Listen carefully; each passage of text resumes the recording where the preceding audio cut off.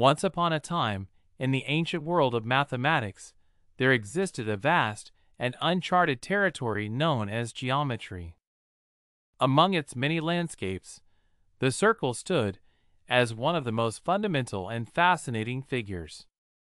Scholars from different civilizations pondered over its properties, striving to understand its mysteries. In ancient Greece, around the 5th century BCE, the mathematician Hippocrates of Chios began to explore the properties of circles. He discovered that the ratio of the circumference to the diameter of any circle was a constant, which we now know as pi. This discovery laid the groundwork for understanding circles, but the journey was far from over. Centuries later, another great Greek mathematician, Euclid, took the stage. In his monumental work, Elements, Euclid defined a circle and described many of its properties. However, the concept of the unit circle, a circle with a radius of 1 unit, had yet to emerge. The development of trigonometry in the Hellenistic period brought new insights. Hipparchus of Nicaea, known as the father of trigonometry, created the first known trigonometric tables. These tables helped astronomers and mathematicians relate angles to the lengths of chords in a circle. Yet, the specific notion of a unit circle still eluded them. Fast forward to the Islamic Golden Age, where scholars like al-Khwarizmi and al-Battani made significant contributions to mathematics and astronomy. They translated and built upon Greek works, including those on trigonometry.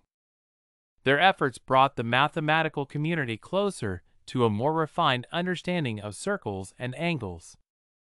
It was during the Renaissance, with the revival of classical knowledge and the dawn of new ideas, that the concept of the unit circle truly began to take shape. Mathematicians such as Regiomontanus and Copernicus explored trigonometric functions more deeply, recognizing the importance of standardizing the radius of the circle to 1 unit for simplicity and consistency. In the 17th century, the unit circle finally solidified its place in mathematics. The French mathematician François Vite and his successors used the unit circle to define trigonometric functions. They understood that by fixing the radius at 1 unit, the sine, cosine, and tangent of an angle could be directly related to the coordinates of points on the circle. The unit circle became a powerful tool for solving problems in trigonometry, allowing for the visualization of angles and the relationships between different trigonometric functions. It provided a geometric interpretation that was both intuitive and elegant. As the centuries passed, the unit circle found applications in various fields, from physics to engineering, and even in the emerging field of complex numbers. It became a cornerstone of mathematical education, a simple yet profound concept that continues to inspire and enlighten students and scholars alike. And so, the story of the unit circle is a testament to the collaborative and cumulative nature of mathematical discovery. From the ancient Greeks to the Renaissance thinkers, and beyond, the development of the unit circle exemplifies the timeless quest for knowledge and understanding that defines the spirit of mathematics. The story of the unit circle is enriched by contributions from scholars across the world, including significant advancements from India during the classical period. Indian mathematicians and astronomers made remarkable strides in trigonometry, which laid the groundwork for the concept of the unit circle and trigonometric functions. Around the 5th century CE, the renowned Indian mathematician and astronomer Aryabhata made significant contributions to trigonometry. In his seminal work, the Aryabhatiya, Aryabhata introduced the sine function, jaya, and produced tables of sine values for various angles. His work marked a departure from the Greek approach of using chords, instead focusing on the half chord, which we now call the sine function. Aryabhata's sine table was accurate and provided a foundation for later advancements in trigonometry. Building on Aryabhata's work, another prominent Indian mathematician, Varahamihira, also contributed to the development of trigonometry in the 6th century CE. In his encyclopedic work, the Brihat Samhita, Varahamihara provided further trigonometric calculations and applications, demonstrating the practical utility of these concepts in fields like astronomy and astrology. The tradition of mathematical excellence continued with the work of Bhaskara I in the 7th century CE. Bhaskara I provided detailed explanations and improvements on Aryabhata's sine tables, further refining trigonometric calculations.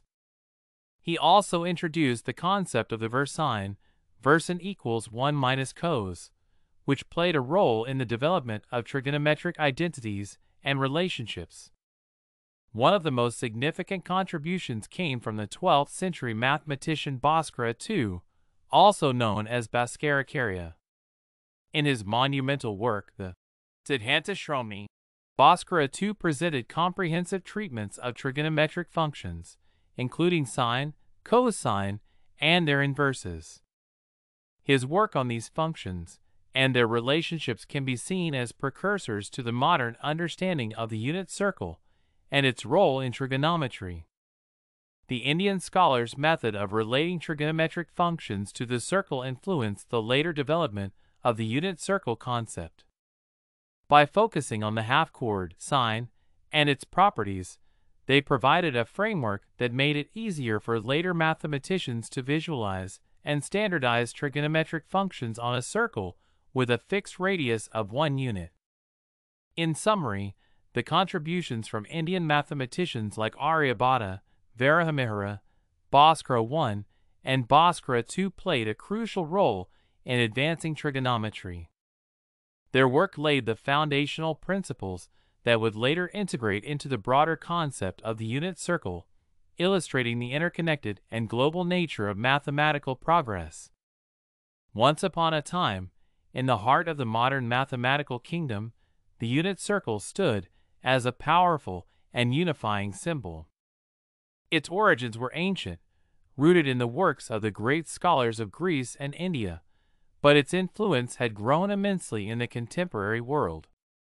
The story of the unit circle in modern times begins with a group of curious students in a bustling classroom.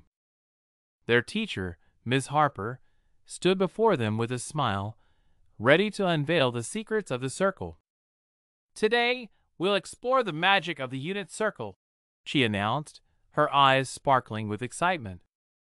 With a wave of her hand, Ms. Harper drew a perfect circle on the board, its center at the origin of a coordinate plane, and its radius precisely 1 unit long.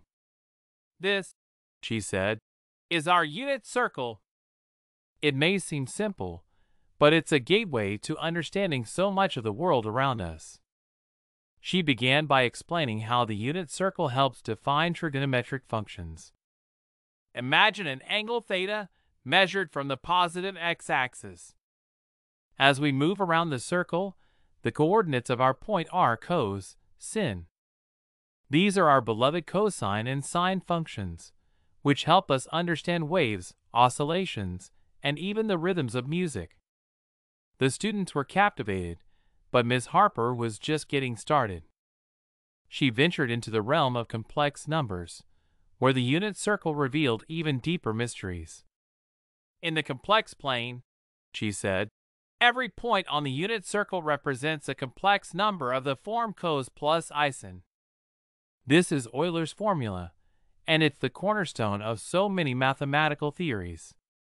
Ms. Harper illustrated how Euler's formula linked trigonometry to the exponential function, showing how it could describe everything from the swinging of a pendulum to the quantum states of particles.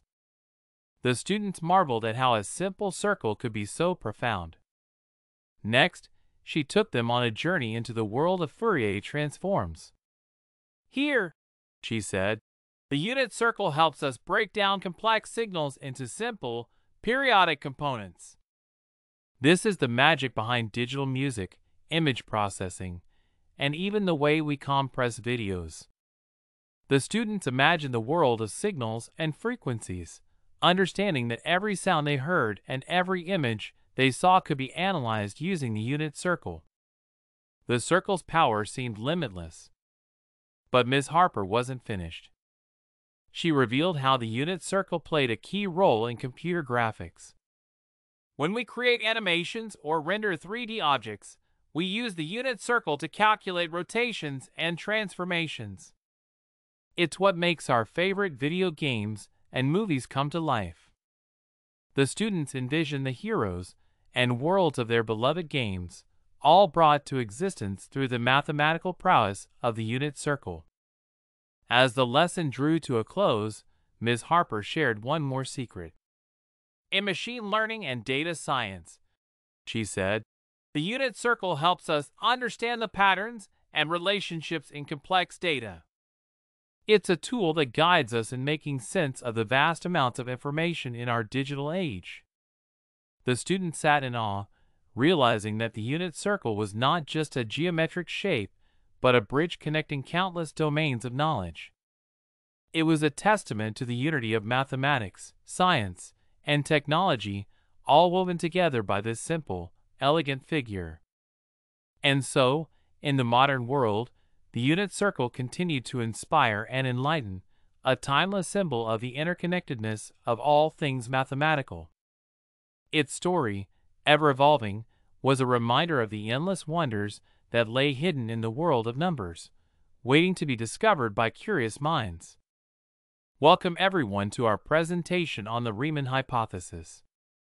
Today, we will explore some of the most fascinating aspects of number theory and delve into one of its most enduring mysteries: Euler's initial work. We begin with the remarkable contributions of Leonhard Euler.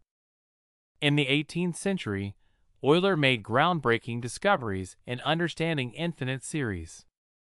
He introduced the idea that the harmonic series, which is the sum of the reciprocals of the positive integers, could be expressed as a product over prime numbers.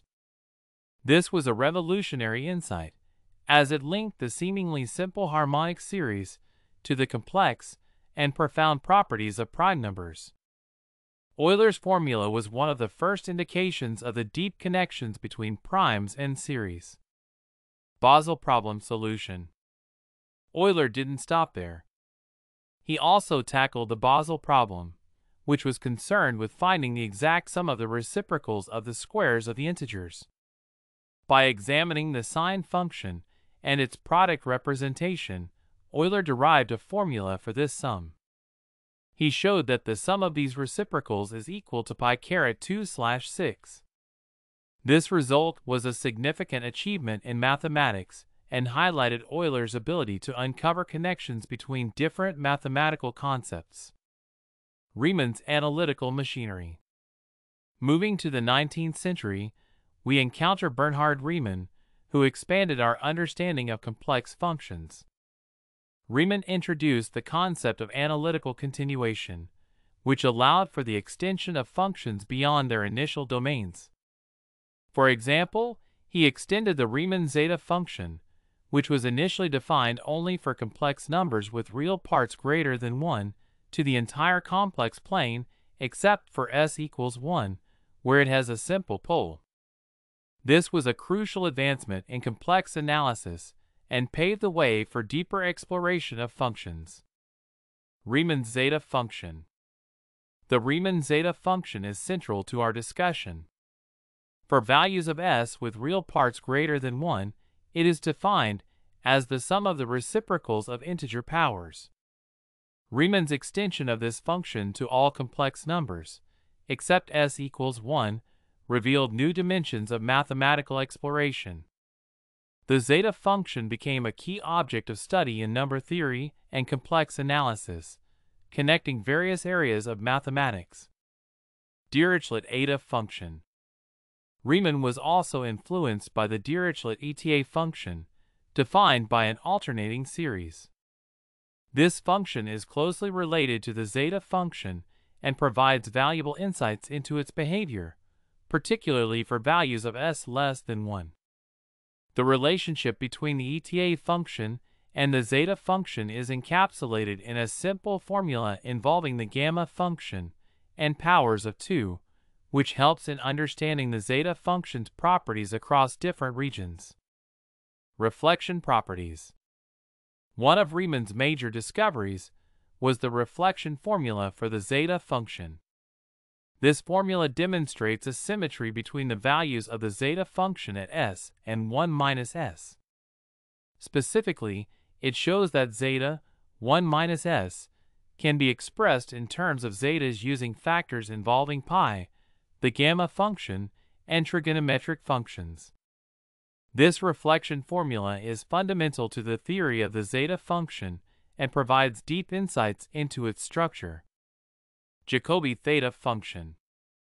Riemann also made use of the Jacobi theta function, which has significant applications in various areas of mathematics. The theta function series representation and modular properties were instrumental in Riemann's derivation of the functional equation for the zeta function. This equation is crucial for understanding the zeta function's behavior across the complex plane and highlights its intricate connections to other mathematical functions. Functional equation of the zeta function.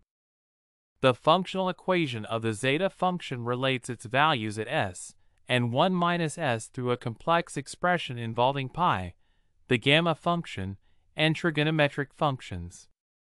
This equation is a key result in the theory of the zeta function, showcasing its symmetry and the deep relationships between different mathematical concepts.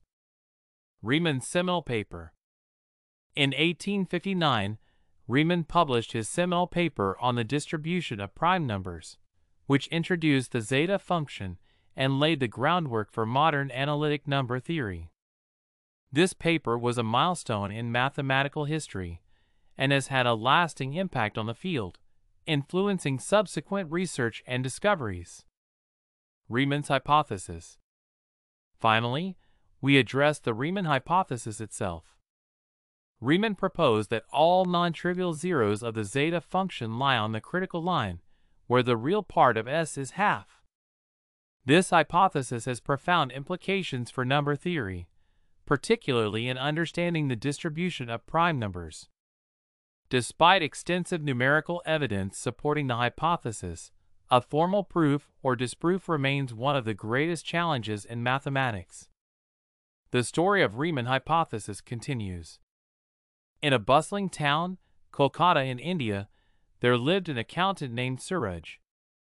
By day, he meticulously balanced books and ensured that every penny was accounted for, his life an intricate dance of numbers. But by night, Suraj's world transformed into something far more extraordinary. One day, while poring over some physics concepts, Suraj stumbled upon a reference to the dimensionless fine structure constant. This constant, a fundamental number in physics, had always intrigued him with its mysterious significance. As he delved deeper into its properties, another thought surfaced in his mind, a thought that linked this constant to something called Charles's constant, which he had encountered during one of his late-night reading sessions.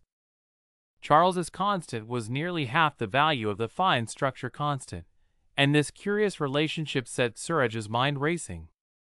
Could there be a connection between these two constants?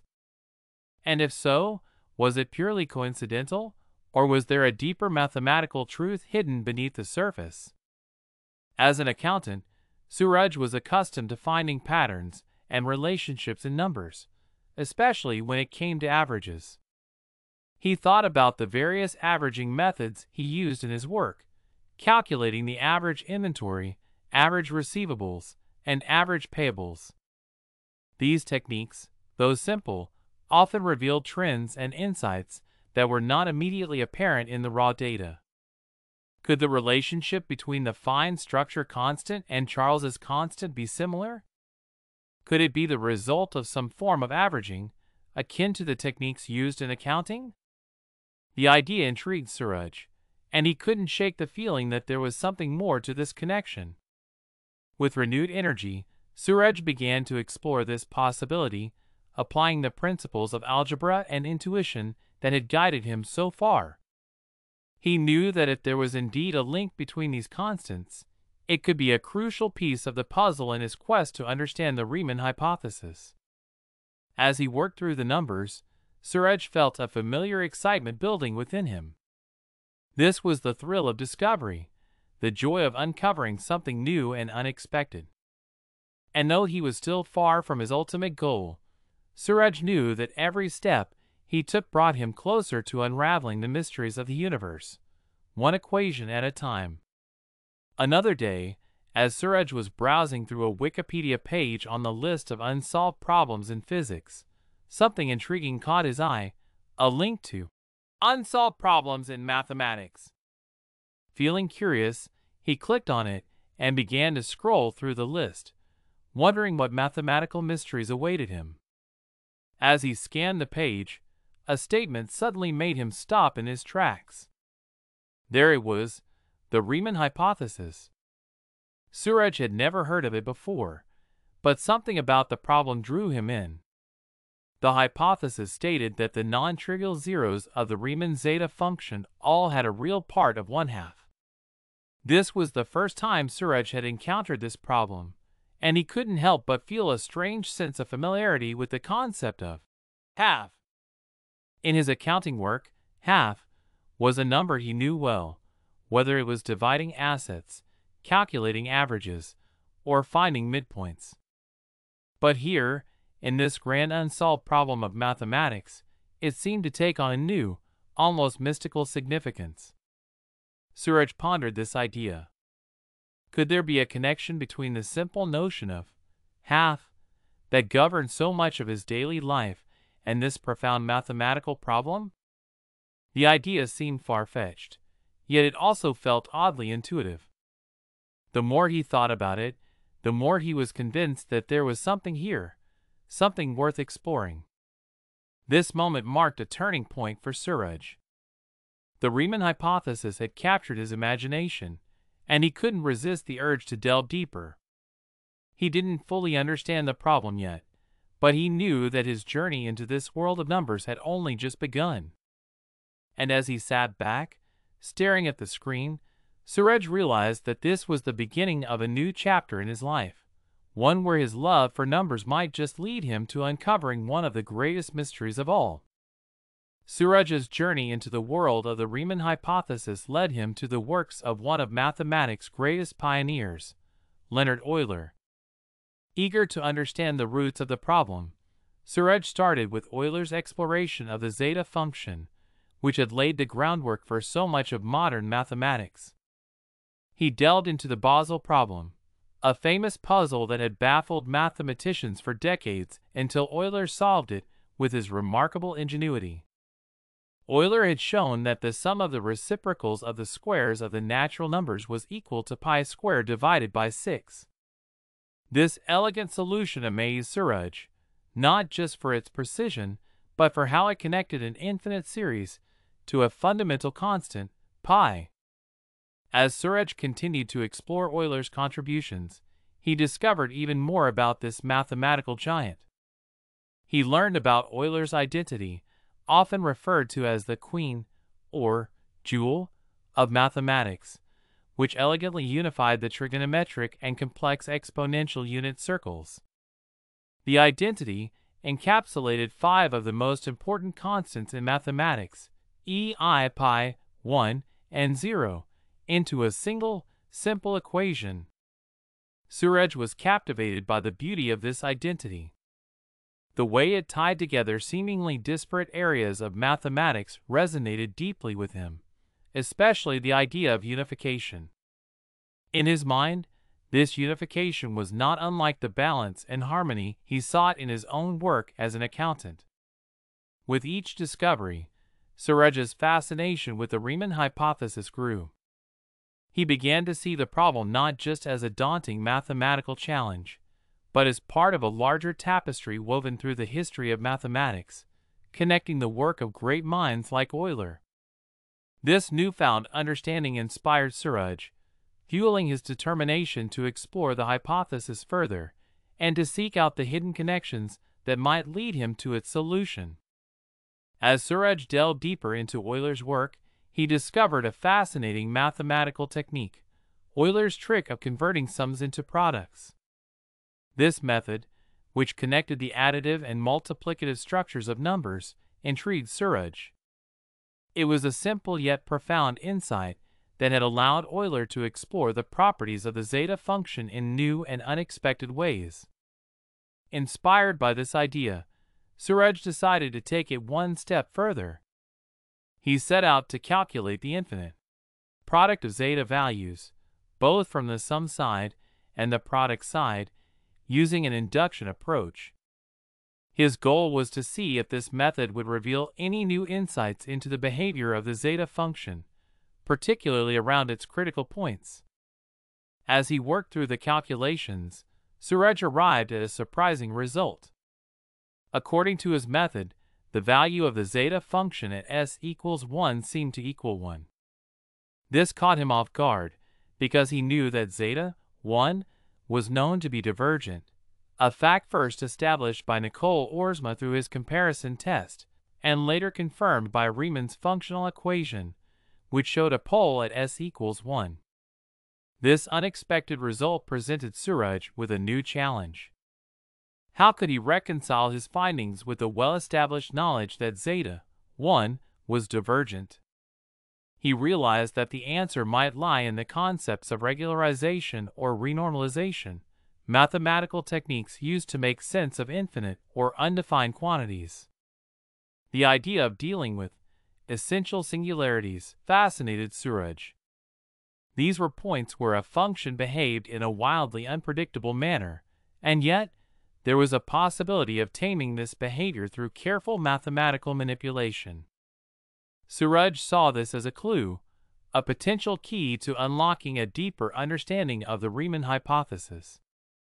Driven by this new insight, Suraj immersed himself in the study of regularization and renormalization techniques. He knew that this was uncharted territory for him, but he was determined to explore it. After all, he had already come so far by trusting his intuition and applying simple, yet powerful, mathematical principles. This was just the next step in his extraordinary journey. Suraj knew that tackling renormalization was a daunting task, especially for someone with his background. He decided to take a step back and focus on something more manageable, something that still held the potential to reveal new insights. With his newfound understanding of Euler's methods, Suraj began to experiment. He injected the exponential form of complex numbers into Euler's sum-to-product form, a technique that intrigued him because of its elegant connection between different areas of mathematics. As he worked through the equations, Suraj found himself landing on a familiar and fundamental concept: the unit circle. The unit circle, with its perfect symmetry and balanced rotation, was a powerful visual representation of mathematical principles. Suraj realized that on this circle, the principle of symmetry was obeyed through rotation, with each step around the circle reflecting an additive identity. This discovery excited Suraj. He knew that symmetry was a fundamental aspect of mathematics, often hinting at deeper underlying structures. If he was right, then there must be more structural symmetries waiting to be uncovered, patterns that could potentially lead him closer to solving the Riemann hypothesis. Suraj's intuition told him that these symmetries were not just mathematical curiosities, they were essential clues, guiding him toward a deeper understanding of the zeta function and its mysterious zeros. With this in mind, he set out to explore the unit circle further, searching for hidden connections and patterns that could unlock the next piece of the puzzle. As he continued his work, Suraj felt a growing sense of anticipation. He was no longer just an accountant dabbling in mathematics. He was a seeker, on the verge of discovering something profound. The journey was far from over, but Suraj knew that he was on the right path, guided by the simple beauty of symmetry and the elegant dance of numbers. Suraj's intuitive search for symmetries led him to delve deeper into the mathematics that had always fascinated him. He began experimenting with basic algebra, using known values of the zeta function, including the intriguing result from Ramanujan that zeta minus 1 equals minus 1 upon 12. This value, though counterintuitive, hinted at the rich and complex nature of the zeta function and its connection to the deeper structure of mathematics. As Suraj manipulated these values and explored symmetrical patterns around zero, he found himself drawn to familiar trigonometric identities. He noticed that his calculations began to converge on specific angles, particularly those involving pi/3 or pi/6. These angles were special, as they both equaled either square root 3 over 2 or half, a value that resonated with the geometric and algebraic symmetries he had been exploring. To his surprise, Suraj realized that these trigonometric values were not just coincidental. They seemed to be connected to the zeros of the zeta function in a subtle, yet profound way. The symmetry he had been searching for was beginning to reveal itself, weaving together the threads of algebra, trigonometry, and the complex structure of the zeta function. This discovery thrilled Suraj. He felt that he was on the verge of uncovering a hidden connection, one that could bridge the gap between the simplicity of high school mathematics and the deep complexities of the Riemann hypothesis. With renewed determination, Suraj continued his exploration, eager to see where this path of symmetry and intuition would lead him next. Suraj's journey had led him to a profound realization. He had found a compelling reason why the Riemann hypothesis must be true. The symmetries and patterns he had discovered, combined with his understanding of basic algebra and trigonometry, had convinced him that the zeros of the zeta function were indeed aligned in the way the hypothesis predicted. But finding the reason was just the beginning. Suraj knew that to truly prove the Riemann hypothesis, he needed to move beyond intuition and provide a rigorous mathematical proof. The next big task ahead of him was to address the poles of the zeta function, which posed a significant challenge. As he studied the problem, Suraj observed that the poles of the zeta function could not be renormalized without first dealing with the poles of the gamma function. The gamma function, closely tied to the zeta function through the functional equation, had its own set of poles, and these needed to be carefully managed if he was to remove the singularities in the zeta function. This realization brought Suraj to a critical juncture. He knew that the task ahead would require meticulous work and a deep understanding of both functions. The poles, representing points where the functions blew up to infinity, were like obstacles blocking his path. To clear the way, Suraj would need to find a method to cancel or regularize these poles, making the zeta function well-behaved across the complex plane. With this new challenge before him, Suraj felt a mix of excitement and determination. He knew that he was venturing into complex and uncharted territory, but he also knew that this was the crucial step needed to solidify his proof. The journey had been long and filled with unexpected discoveries, but Suraj was ready to take on the final task and see his work through to completion. As Suraj delved deeper into the mathematics of the zeta and gamma functions, he encountered another intriguing issue. He realized that factorial functions, fundamental to many areas of mathematics, had no inverse, a fact that seemed to challenge the symmetrical principles of multiplicative identity. Factorials, which grow rapidly with each positive integer, did not have a straightforward inverse function. This was particularly problematic when extending the concept to complex numbers, as there was no functional representation for negative factorials. This absence of an inverse seemed to contradict the symmetric laws that underpin much of algebra and arithmetic. Moreover, Suraj discovered that factorials were not closed algebraically under complex numbers. Higher analogues of factorials, such as the gamma function, also faced limitations. The gamma function, though a generalization of the factorial function to complex numbers, still did not resolve the issue of negative factorials, nor did it provide a complete algebraic closure. This realization added another layer of complexity to Suraj's task. The lack of closure and the absence of inverses for factorials indicated that there were fundamental gaps in the algebraic structure he was working with. These gaps needed to be addressed to achieve a comprehensive proof of the Riemann hypothesis. Suraj knew that resolving these issues would require innovative thinking and a deep dive into advanced mathematical theories. Yet, despite the challenges, he remained undeterred. His journey had already taken him through unexpected discoveries and profound insights, and he was determined to navigate these new complexities as well. With every challenge, Suraj grew more resolute in his quest to unlock the mysteries of the Riemann hypothesis and complete his proof. To tackle the challenge of the factorial functions and their limitations, Suraj decided to innovate.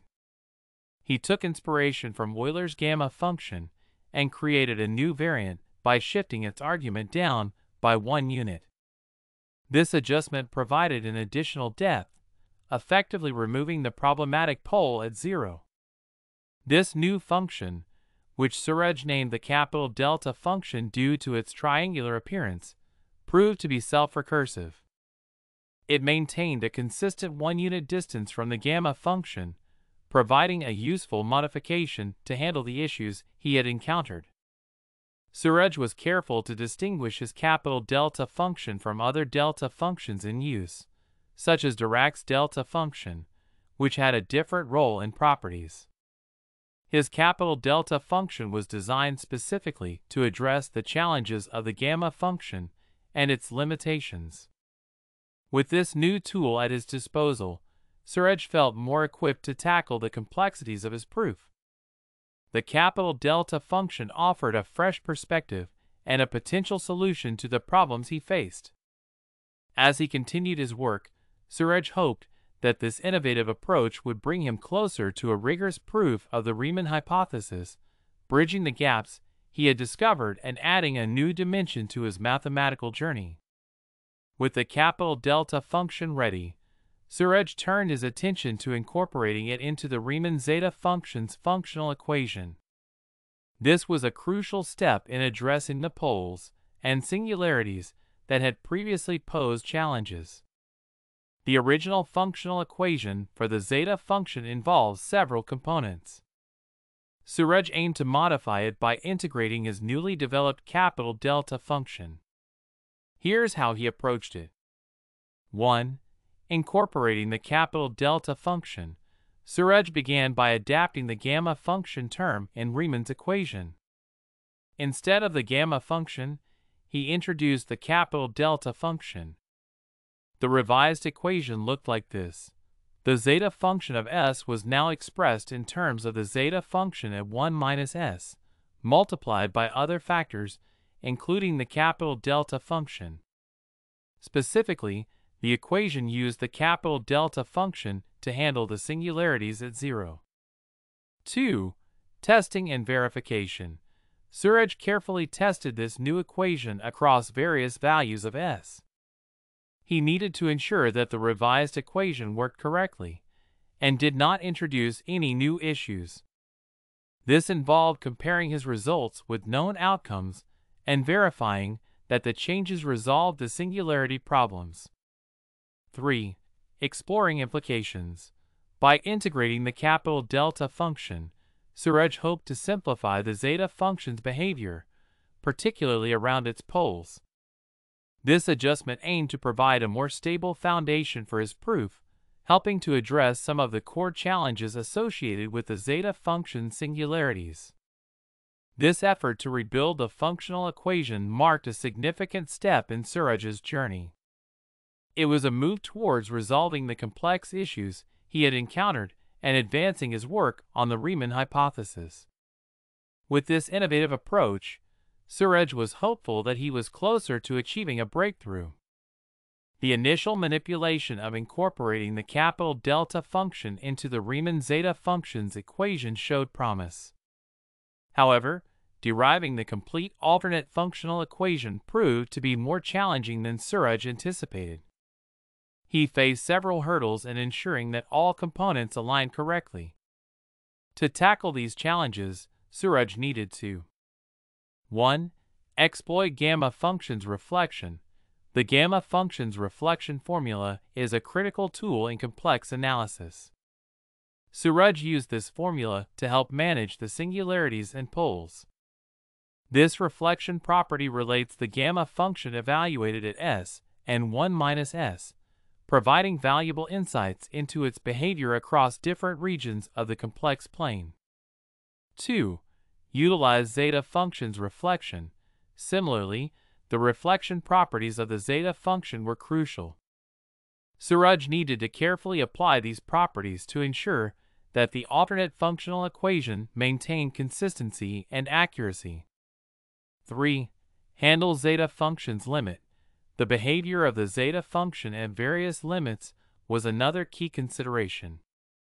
Suraj had to ensure that the new equation correctly accounted for the zeta function's behavior as s approached specific values, particularly those where it exhibited known divergences or special properties. 4. Apply various translations and transformations. Suraj explored different translations and transformations to align the new functional equation with the known properties of the zeta function. These transformations helped manage the relationship between the zeta function and the capital delta function, ensuring that the new equation was both consistent and effective. Suraj's approach involved meticulous calculations and a deep understanding of complex function theory. Despite the challenges, he was determined to refine the equation step by step. Each adjustment brought him closer to a robust solution that could potentially resolve the singularity issues and support his proof of the Riemann hypothesis. As he worked through these complexities, Suraj's perseverance and mathematical intuition guided him. He remained hopeful that his efforts would lead to a significant breakthrough in his quest to solve one of mathematics' most profound problems. After much effort, Suraj had successfully derived the alternate functional equation for the Riemann zeta function, incorporating his capital delta function. The next crucial step was to test this new equation to see if it supported the proof of the Riemann hypothesis. To test the alternate functional equation, Suraj chose a specific value to evaluate it. He set the left-hand side of the equation to the zeta function evaluated at half. This choice was strategic, as evaluating the function at this point could reveal if the right-hand side of the equation approached zero in a generalized manner. Here's what Suraj did. 1. Setting the test value, Suraj substituted half into the left-hand side of the alternate functional equation. This choice was significant because the behavior of the zeta function at this point was of particular interest and could provide insights into the nature of its zeros. 2. Evaluating the right-hand side. By evaluating the right-hand side of the equation with the same test value, Suraj aimed to determine if it approached zero. If the right-hand side consistently approached zero when the left-hand side was set to half, it would suggest that the equation might indeed support the existence of zeros at specific points. 3. Interpreting the results. The results of this test were crucial.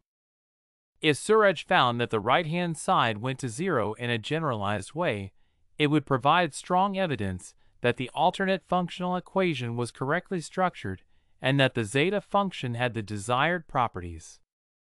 Suraj's careful testing was a significant step toward confirming the validity of his new approach. If successful, this test could bring him closer to demonstrating that the Riemann hypothesis holds true under his revised framework. With each step forward, Suraj felt a growing sense of excitement and anticipation, knowing that he was inching closer to solving one of the greatest mathematical puzzles. Suraj's test was a success. When he set the left-hand side of the alternate functional equation to the zeta function evaluated at half, he found that the right-hand side approached zero in a generalized manner. This was a significant breakthrough. The successful test meant that the alternate functional equation, incorporating the capital delta function, was behaving as hoped. It supported the idea that the zeta function could be aligned with the hypothesis about its zeros. This result validated Suraj's approach and provided a crucial piece of evidence for his proof. With this success, Suraj felt a renewed sense of accomplishment and motivation. His innovative use of the capital delta function and the careful derivation of the alternate functional equation had paid off. He was now closer than ever to proving the Riemann hypothesis. This milestone was a testament to Suraj's dedication, creativity, and deep understanding of mathematics. As he prepared to finalize his proof, he knew that the journey was not yet over, but this achievement was a major step toward completing one of the most challenging problems in mathematics. With the successful validation of his alternate functional equation, Suraj moved on to the next critical phase of his work, unification. This step involved integrating his findings into a cohesive framework that would solidify his proof of the Riemann hypothesis. Here's how Suraj approached the unification process. 1. Integrating the capital delta function. Suraj began by ensuring that the capital delta function was seamlessly incorporated into the overall framework of his proof. He needed to confirm that this new function worked harmoniously with the zeta function and did not introduce inconsistencies. 2. Aligning with existing theories. Suraj reviewed his results to ensure they aligned with established mathematical theories and principles. This included checking compatibility with known results and theories related to the zeta function, the gamma function, and other related functions. 3. Verifying consistency across equations. Suraj examined the consistency of his revised functional equation across various scenarios and values. He needed to ensure that the equation held true not just for specific cases, but in general, providing a robust foundation for the Riemann hypothesis. 4. Finalizing the proof. With everything in place, Suraj worked on consolidating his findings into a final proof. This involved clearly presenting his results, demonstrating how his approach resolved the key issues related to the Riemann hypothesis, and addressing any remaining concerns. 5. Ensuring rigorous validation. Suraj sought to validate his proof rigorously. He conducted thorough checks and possibly sought feedback from peers or experts to ensure that his proof was solid and free from errors. As Suraj approached the unification phase, he knew that this was a crucial step in completing his proof. Unifying his findings meant bringing together all the components of his work into a single, coherent argument. This final step would determine whether his approach could stand up to scrutiny, and whether he could claim success in proving one of the most famous conjectures in mathematics. With determination and careful attention to detail, Suraj set out to complete this pivotal phase of his journey, hopeful that his proof would be a significant contribution to the field. Now over to Suraj for rest of the story. The quest for unification. At the heart of my proof lies the extension of the Riemann zeta function. The key was an alternate functional equation, one that emerged from the reflection properties inherent in both the zeta and gamma functions. This equation wasn't merely a mathematical curiosity, it became the linchpin of a deeper understanding. By weaving together this new variant of the zeta function with Euler's zeta function, I discovered a surprising harmony. These two distinct functions acted as harmonic conjugates, complementing each other in a dance of mathematical elegance. This union provided a unified framework, allowing the zeta function to transcend its previous limitations. The role of the dual unit circle. The unification led to a profound transformation of the zeta function. It evolved into an entire function, meaning it became holomorphic across the entire complex plane. But this transformation wasn't just about removing singularities, it reshaped the very nature of the zeta function's behavior. In this new form, the zeta function reaches its maximum modulus not within the traditional boundaries, but beyond the unit circle, on what I describe as the boundary of the dual unit circle. This boundary became a critical region, revealing the peak of the function's amplitude. Conversely, the function's zeros, the elusive points that hold the key to the Riemann hypothesis, emerged on the half-unit circle, where the modulus is minimized. Complying with Leveille's theorem. This behavior aligns seamlessly with Leveille's theorem. The theorem, a cornerstone of complex analysis, asserts that a bounded entire function must be constant. However, the newly unified zeta function, unbounded in its domain, navigates through the landscape of the dual unit circle, obeying the maximum modulus principle in a way that resonates with Leveille's insights. A new perspective on an ancient problem. This narrative represents not just a mathematical proof, but a new perspective on an age-old problem. By extending the zeta function through alternate paths and finding harmony in its dual nature, we uncover a structure that aligns with the deepest principles of complex analysis. The Riemann hypothesis, long considered insurmountable, may now have a new avenue toward resolution. This journey is a testament to the power of unification and the beauty of finding connections where none were previously seen. The zeta function, once constrained, now stands as a testament to the boundless potential of mathematical exploration. In any groundbreaking work, especially one as monumental as a proposed proof of the Riemann hypothesis, critique and skepticism are inevitable. The strength of my proof lies not only in the mathematical rigor, but in the innovative approach that challenges traditional boundaries. Embracing novelty in mathematics. Critics may argue that extending the Riemann zeta function through an alternate functional equation is unconventional. However, history has shown that mathematical progress often comes from reimagining established concepts. The alternate functional equation derived from the reflection properties of the zeta and gamma functions is not an arbitrary extension. It is deeply rooted in the inherent symmetries of these functions. By exploring these symmetries, I've uncovered a new perspective that adds coherence to the zeta function's behavior. Harmony with established theories. Some may question the unification of the zeta function with Euler's zeta function, seeing them as distinct entities. Yet, in complex analysis, the concept of harmonic conjugates is well established. By positioning these functions as harmonic conjugates, I've created a framework that unifies their behavior, offering a more comprehensive understanding of their relationship. This unification is not a departure from tradition, but an expansion of it, extending the reach of what we know.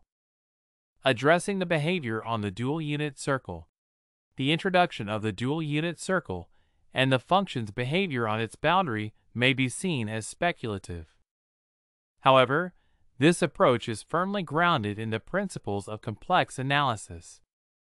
The concept of dual structures is not new. It's a natural extension of the geometric interpretations of complex functions. The maximum modulus principle, as applied to the boundary of the dual unit circle, is a logical extension of classical theorems, including Leveille's theorem.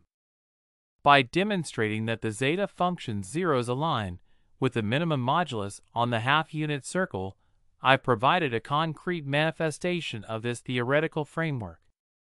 Rigor and mathematical integrity. Critics might also focus on the need for absolute rigor. Every step of my proof has been carefully constructed, with a focus on mathematical integrity. The extensions and transformations I propose are not mere conjectures. They are supported by deep analysis and rooted in established mathematical theory. The new perspectives I introduce are not about bending the rules of mathematics, but about applying them in innovative ways to reach new conclusions. The role of skepticism in advancing knowledge. I welcome skepticism as it is a vital part of the mathematical process. It ensures that ideas are tested, refined, and either validated or disproven. My work is open to scrutiny, and I encourage my peers to engage with it critically. If my proof withstands this scrutiny, it will only be stronger for it. If there are aspects that can be improved or refined, I am committed to addressing them, as my goal is the pursuit of truth, not the defense of an unassailable position. In defending my work, I stand by the innovative methods and rigorous analysis that have guided my proof. I believe that by embracing new perspectives and challenging traditional boundaries, we can move closer to resolving one of the most profound questions in mathematics. Critics may assert that any valid proof of the Riemann hypothesis must be derived exclusively from the classical Riemann zeta function itself, without involving variance or related functions. This view, while rooted in traditional approaches, overlooks the rich interplay between related mathematical objects and the potential of such relationships to unlock deeper insights. The power of harmonic conjugates. Harmonic conjugates are not mere mathematical conveniences. They represent a profound symmetry in complex analysis. By considering the Riemann zeta function in tandem with its harmonic conjugates, such as the alternate variant derived through the reflection properties of the zeta and gamma functions, we tap into a broader framework. This framework doesn't detract from the Riemann zeta function's centrality, but rather enriches it, offering new pathways to understand its properties. Historical precedents in mathematical discovery. History is replete with examples where significant breakthroughs were achieved not by direct attack on a problem, but by exploring related functions or objects. For example, the relationship between the sine and cosine functions, which are harmonic conjugates, is essential for understanding Fourier analysis. Similarly, the discovery of the analytic continuation and functional equation of the Riemann zeta function itself was a step away from its original definition, leading to deeper insights. Expanding the conceptual framework. The idea that a proof of the Riemann hypothesis must emerge strictly from the Riemann zeta function is based on a narrow view of mathematical exploration. In complex analysis, functions are often best understood in the context of their relationships with other functions. The use of variants as harmonic conjugates is not about sidestepping the problem, but about expanding the conceptual framework within which the problem is considered. This expansion allows for a more comprehensive understanding, where the behavior of the zeta function can be seen in a new light. Unity in diversity. The zeta function and its variants. The assertion that only the Riemann zeta function should be used neglects the fact that variants of the zeta function, when considered as harmonic conjugates, still hold the essence of the original function. They are not separate entities, but are intrinsically linked to the Riemann zeta function, sharing fundamental properties and behaviors. The unification of these functions brings to light a broader, yet coherent, picture of the zeta function's behavior across different domains. The role of generalization in proofs. In many areas of mathematics, generalization plays a crucial role in finding solutions. The Riemann hypothesis is not merely a conjecture about the zeros of a single function, but about the nature of these zeros in the context of analytic functions in general. By exploring harmonic conjugates, we are not abandoning the Riemann zeta function. Rather, we are generalizing its properties to a broader context that might hold the key to the proof. Conclusion: embracing broader horizons. Negating the claim that a proof must come solely from the Riemann zeta function itself, we argue for the legitimacy and potential of exploring related functions that act as harmonic conjugates. This approach does not dilute the proof, but enhances it by providing a more robust and encompassing framework. The pursuit of mathematical truth often requires stepping beyond the immediate object of study to understand it within a wider context, one that, in this case, may very well include its harmonic conjugates. Clarification on the use of an alternate functional equation. In my proof of the Riemann hypothesis, the use of an alternate functional equation derived from the reflection properties of the zeta and gamma functions is a crucial element. This approach may raise questions, so it's important to clarify how, and why this alternate functional equation is employed. 1. The role of functional equations in complex analysis. Functional equations are equations where the function itself is part of the equation, relating values of the function at different points. They are a powerful tool in complex analysis, often revealing deep symmetries and properties of functions. The classic example is the functional equation for the Riemann zeta function. This equation relates the values of the zeta function at s and 1 minus s, extending the function's behavior across the entire complex plane. 2. Derivation of the alternate functional equation.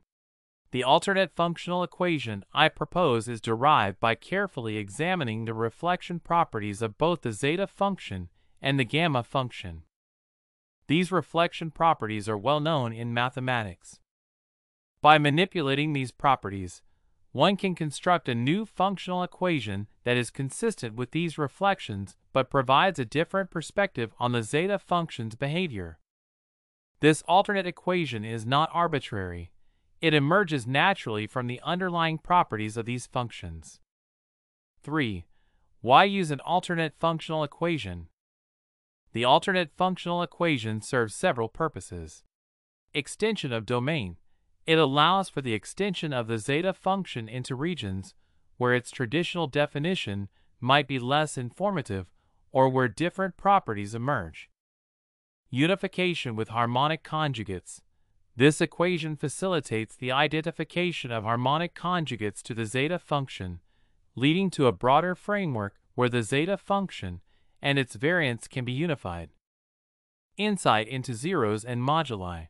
The equation helps reveal the distribution of zeros and the maximum and minimum moduli of the function in new, geometrically significant regions like the dual unit circle and the half-unit circle. 4. Ensuring consistency with the original zeta function. It's crucial to note that the alternate functional equation is not a replacement for the original one, but rather a complement to it.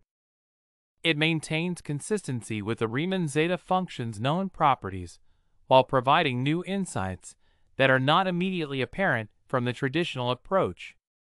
5. Addressing concerns.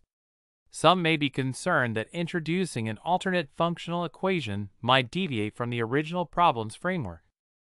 However, mathematical exploration often involves such extensions to gain deeper insights or to apply known tools in novel ways. The alternate functional equation enriches the understanding of the zeta function without contradicting its established properties. Conclusion.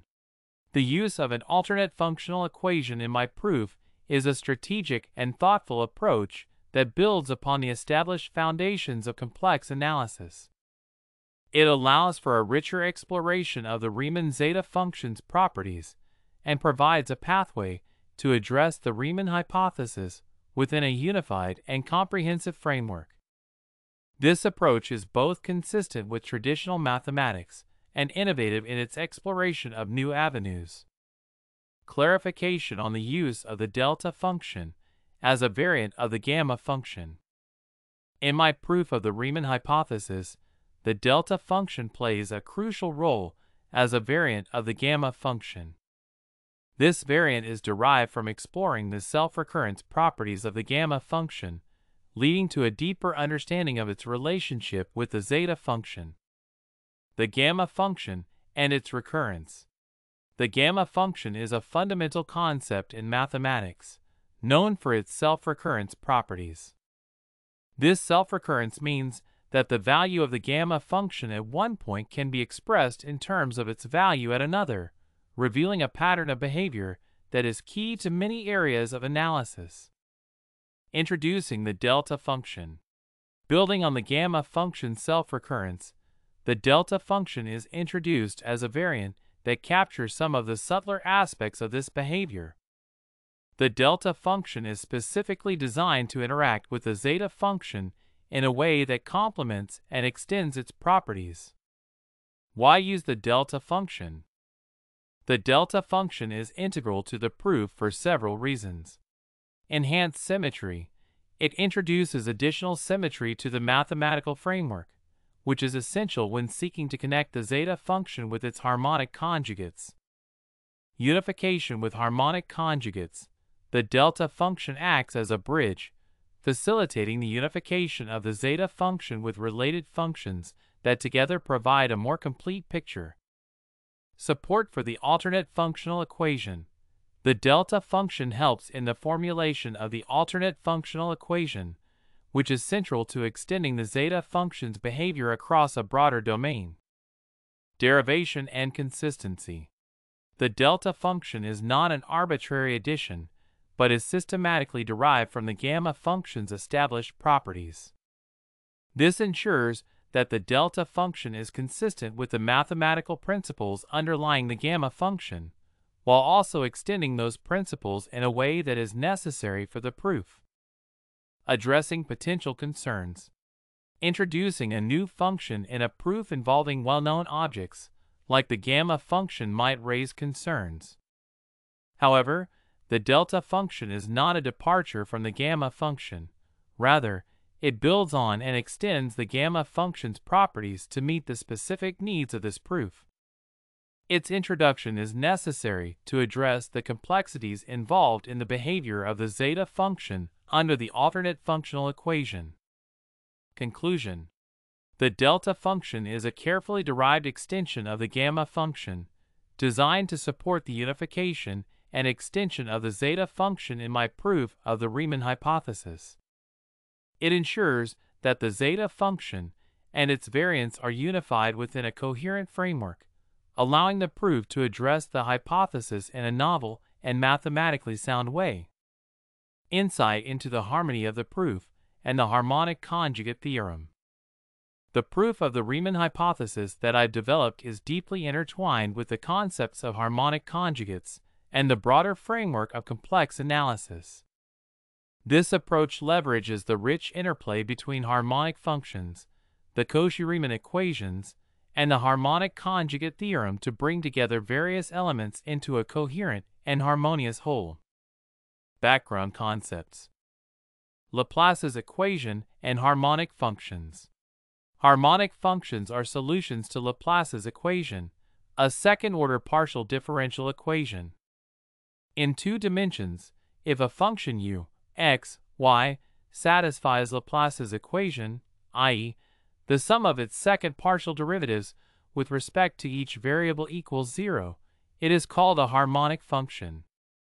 Harmonic functions are central to many areas of mathematical physics and complex analysis due to their nice properties, such as being infinitely differentiable within their domain. Continuous differentiability and analytic functions. For a function to be harmonic, it must be continuously differentiable within its domain. In complex analysis, a function of a complex variable is said to be analytic or holomorphic if it is differentiable at every point in its domain. The real and imaginary parts of an analytic function are harmonic functions, which brings us to the concept of harmonic conjugates. The Cauchy-Riemann equations. The Cauchy-Riemann equations provide the necessary and sufficient conditions for a function to be analytic. These equations link the partial derivatives of the real and imaginary parts of a complex function. If a complex function satisfies the Cauchy-Riemann equations, it is not only analytic, but also its real and imaginary parts are harmonic functions. The harmonic conjugate theorem. The harmonic conjugate theorem states that if u, x, y is a harmonic function, then there exists a function v, x, y, such that the complex function f, z equals u, x, y, plus 4x, y is analytic. The function v, x, y is called the harmonic conjugate of u, x, y. This theorem is fundamental because it shows how harmonic functions pair up to form analytic functions, which are the building blocks of much of complex analysis. How these concepts integrate in the proof. Unification through harmonic conjugates. In my proof, the Riemann zeta function and its variant, derived through an alternate functional equation, are viewed as harmonic conjugates. This approach builds directly on the harmonic conjugate theorem. By treating these functions as harmonic conjugates, we ensure that they form a unified analytic structure, consistent with the principles of complex analysis. Role of the delta function. The delta function, as a variant of the gamma function, is derived from the gamma function's self-recurrence properties. This function is designed to harmonize with the zeta function and its variants, ensuring that the entire framework satisfies the conditions of the harmonic conjugate theorem. This not only ties the functions together analytically but also ensures their behavior aligns with the broader principles of harmonic functions and their conjugates. Extending the zeta function's behavior. The alternate functional equation, supported by the delta function, extends the zeta function beyond its traditional domain. In doing so, it maintains the continuity and differentiability required by the Cauchy-Riemann equations, ensuring that the extended zeta function remains analytic. The maximum modulus principle, seen in the behavior of the function on the dual unit circle, and the distribution of zeros on the half-unit circle are direct consequences of this harmonic relationship. Complying with Liouville's theorem. Liouville's theorem asserts that a bounded entire function must be constant. In the context of my proof, the zeta function, after being unified and extended through harmonic conjugates, becomes an entire function that is unbounded but has well-defined behavior. This compliance with Liouville's theorem is a testament to the harmony of the functions within the analytic framework, further reinforcing the validity of the proof. Conclusion. The integration of these concepts, harmonic functions, the Cauchy-Riemann equations, harmonic conjugates, and analytic functions, creates a harmonious structure in the proof of the Riemann hypothesis. By ensuring that each component aligns with the principles of harmonic conjugates and complex analysis, the proof forms a coherent whole. This harmony not only adds mathematical elegance, but also ensures that the proof is grounded in well-established theories, offering a fresh perspective on one of mathematics' most enduring challenges. The harmonic conjugate as an additive inverse of the zeta function. In the framework of my proof of the Riemann hypothesis, the harmonic conjugate of the Riemann zeta function plays a unique and critical role. Not only does it fit into the broader analytic structure, but it also acts as an additive inverse to the zeta function in certain contexts. This property adds an extra layer of depth to the proof and highlights the intricate relationships between these functions. Understanding the additive inverse. In mathematical terms, an additive inverse of a function f is another function g such that f plus g equals 0. In the context of complex analysis, if we say that a function v is an additive inverse of the Riemann zeta function zetas, it means that there are specific values or conditions where the sum of zetas and versus results in 0. Harmonic conjugate as an additive inverse. In the proof, the harmonic conjugate of the zeta function, derived through the reflection properties and involving the delta function, exhibits properties such that it negates the values of the zeta function under certain conditions. This means that for some values or regions in the complex plane, the sum of the zeta function and its harmonic conjugate results in 0. This additive relationship underscores a deeper connection between these functions and their harmonic properties. Implications of the additive inverse. 1. Enhanced symmetry.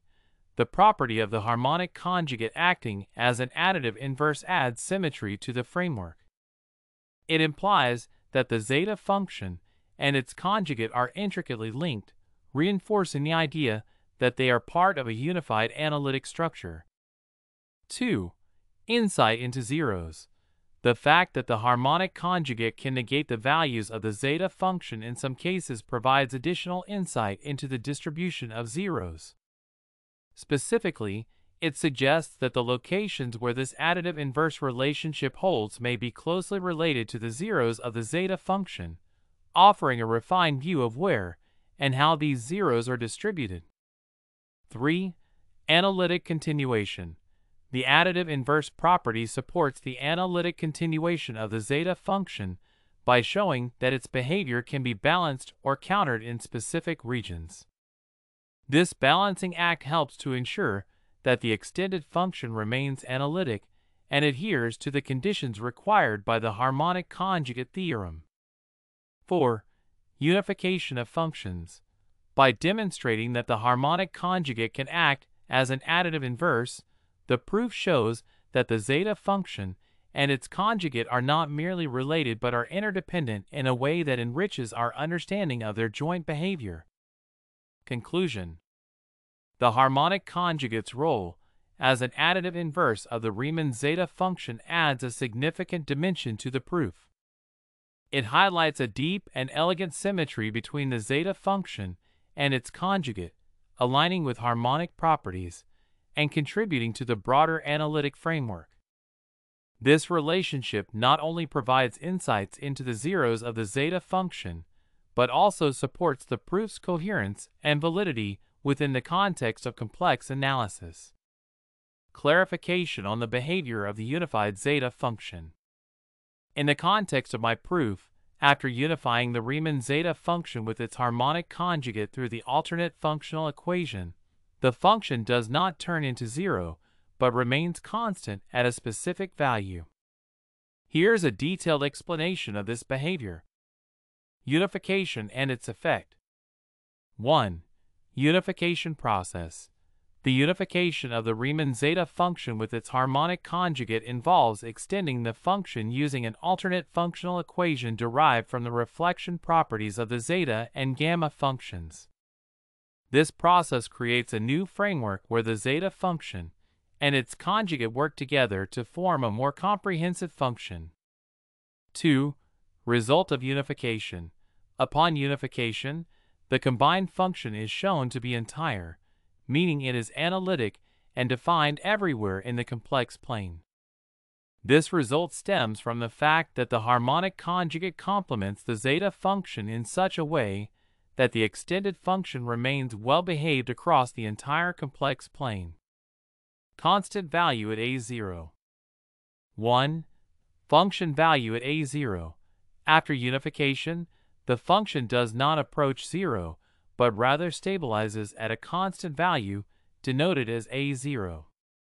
This constant value is significant because it represents the value of the zeta function at a specific point, specifically zeta 1, which is 1. 2. Why it remains constant. The constancy at a0 is a result of the alternate functional equation. This equation ensures that, rather than the function approaching 0, it takes on a constant value. The alternate equation effectively balances the contributions from both the zeta function and its harmonic conjugate, leading to a stable and constant result. 3. Implications of a0. The fact that the unified function remains constant at a0, which is 1, the value of zeta 1, highlights that the harmonic conjugate has been correctly aligned to complement the zeta function, preserving a specific value rather than reducing to 0. This constancy underscores the harmony and stability achieved through the unification process. Conclusion. Post-unification, the combined function of the Riemann zeta function and its harmonic conjugate does not become 0, but remains constant at a0, which equals 1. This result is a direct consequence of the alternate functional equation used in the proof. The constancy of the function at this value signifies a successful integration of the zeta function with its harmonic conjugate, ensuring the function is entire and well behaved across the complex plane. Laurent expansion and radius of convergence. When dealing with the Riemann zeta function and its simple pole at s equals 1, the Laurent expansion helps us understand the behavior of the function near this point and its radius of convergence. Laurent expansion. 1. Definition. The Laurent expansion of a function around a singular point, such as a pole, includes both positive and negative powers of the variable. For the Riemann zeta function near s equals 1, the expansion includes a term that behaves like 1/s minus 1, representing the pole, along with other terms that are regular and analytic at s equals 1. 2. Radius of convergence. The radius of convergence for this series is defined by the distance to the nearest singularity. In the case of the zeta function, this radius is limited by the singularity at s equals 1, meaning the series converges in a region around s equals 1, but does not include s equals 1 itself. Impact of removing the simple pole. 1. Modification through unification. In my proof, the zeta function is unified with its harmonic conjugate to cancel out the pole at s equals 1. This process removes the term 1/s minus 1 from the Laurent expansion, leaving a series that is analytic at s equals 1. Even if someone wants to continue with the Laurent expansion, he or she has to approach the unification from the coefficient of the first term, which should be 1 again. 2. New radius of convergence. After the pole is removed, the Laurent series around s equals 1 transforms into a Taylor series, which only includes non-negative powers of s minus 1. This change extends the radius of convergence to cover the entire complex plane, resulting in a function that is entire, meaning it is analytic everywhere. Conclusion. The Laurent expansion of the Riemann zeta function near s equals 1 initially includes a term for the simple pole and regular terms, with its radius of convergence restricted by this singularity. By removing the pole through unification with its harmonic conjugate, the function's expansion becomes a normal Taylor series expansion involving eta function or alternate zeta function, expanding its radius of convergence to the whole complex plane and ensuring that the function is entire. Clarifying the redefinition of trivial zeros with the harmonic conjugate. In the context of my proof of the Riemann hypothesis, the role of the harmonic conjugate extends to redefining the trivial zeros of the Riemann zeta function. Here's an explanation of how this redefinition occurs and its implications. Understanding trivial zeros. 1. Definition. The trivial zeros of the Riemann zeta function are the zeros that occur at negative even integers, specifically at s equals -2, -4, -6, and so on. These are well known and arise due to the functional equation of the zeta function. 2. Functional equation. The Riemann zeta function satisfies a functional equation that relates zetas to zeta, 1 minus s. This equation implies that the zeta function has zeros at these negative even integers. Redefining trivial zeros with harmonic conjugate. 1. Role of the harmonic conjugate. In my proof, the harmonic conjugate of the zeta function, derived through the alternate functional equation, plays a crucial role in redefining how zeros are represented. By integrating the harmonic conjugate, the combined function has new properties that alter the conventional understanding of trivial zeros. 2. New perspective on zeros. The harmonic conjugate helps transform the zeta function into a form where the behavior of zeros is influenced by both the zeta function and its conjugate. The trivial zeros, which were traditionally seen as intrinsic to the zeta function alone, are now redefined within this unified framework. 3. Impact on the zeta function. With the inclusion of the harmonic conjugate, the zeros of the combined function take on new characteristics. The trivial zeros are effectively absorbed or modified in this unified function, reflecting a more comprehensive view of where and how zeros occur. Implications of the redefinition. 1. Enhanced understanding. The redefinition provides a deeper understanding of the distribution of zeros by showing how the harmonic conjugate affects the zeta function's behavior. This approach integrates the zeros into a broader analytical framework. 2. Analytic continuation. By redefining the trivial zeros, the proof emphasizes the function's analytic continuation and how the zeros fit into the larger structure of the function, reinforcing the entire function's properties. 3. Harmonization with hypothesis. This redefinition supports the proof of the Riemann hypothesis by showing that the zeros of the zeta function, including the trivial ones, are consistently represented within the unified framework, aligning with the broader hypothesis about the location of non-trivial zeros.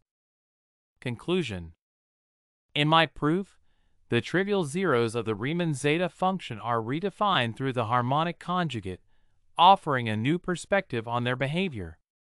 The harmonic conjugate integrates into the function's framework, modifying the traditional view of these zeros and enhancing our understanding of their distribution in relation to the unified function. Clarifying the unified zeta function's nature, not injective and not surjective. In the context of the unified Riemann zeta function, it is important to understand its properties in terms of injectivity and surjectivity. Here's a clear explanation. Nature of the unified zeta function. 1. Injectivity. A function is injective if different inputs always map to different outputs. The unified zeta function continues to be non-injective. This means that there are still multiple distinct inputs that can produce the same output value. In other words, different points in the domain of the unified zeta function can lead to the same value in its range. 2. Surjectivity. A function is surjective if every possible output value in the codomain is achieved by some input from the domain. Despite the unification, the unified zeta function remains non-surjective. This means that there are values in the codomain that are not covered by the function. In other words, not every possible output value is obtainable from some input value in the complex plane. Impact of unification on function properties. 1. Preservation of non-injectivity. The unification process, while addressing issues related to poles and zeros and providing a more comprehensive analytic structure, does not resolve the issue of injectivity. The function remains non-injective, reflecting that multiple distinct inputs can still map to the same output. 2. Preservation of non-surjectivity. Similarly, the unification process does not make the function surjective. There are still values in the range that the unified zeta function cannot achieve. This limitation indicates that the function does not cover its entire codomain. Implications. 1. Analytic behavior. The fact that the unified zeta function remains both non-injective and non-surjective highlights the inherent complexity of the function's behavior. It illustrates that while the function has been extended and modified, it does not achieve these ideal properties. 2. Fit with the hypothesis. The non-surjectivity of the unified zeta function is a feature that needs to be considered in the context of the Riemann hypothesis. It suggests that the function's behavior, including the distribution of zeros, is still constrained by its fundamental properties, even after unification. Conclusion. The unified Riemann zeta function continues to be neither injective nor surjective. While the unification process has modified and extended the function, it does not achieve injectivity. Distinct inputs may map to the same output, or surjectivity. Not all possible output values are covered. Understanding these characteristics is crucial for analyzing the function's role in the proof of the Riemann hypothesis and its overall analytic properties. As promised in my last video today, we shall explore a revolutionary concept, the integration of complex numbers with the decimal number system. This idea promises to enhance our understanding of mathematics and extend its applications.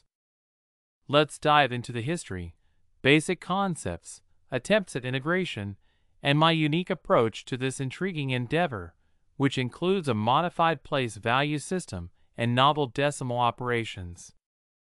To appreciate the integration of complex numbers with the decimal system, we must first understand their origins. The decimal number system, also known as the base 10 system, dates back to ancient civilizations like the Egyptians and the Babylonians. It was formalized by Indian mathematicians and spread to the Western world through the works of Islamic scholars. On the other hand, complex numbers have a more tumultuous history.